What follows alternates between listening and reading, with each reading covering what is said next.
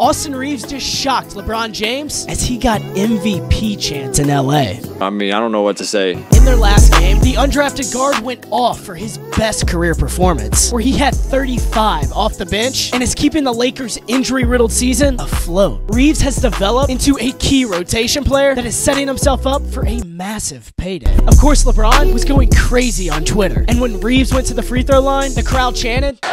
AR has been balling, which is exactly why I gotta add him to my Stadium Live app fantasy team. Back with my niggas, others and we might act up.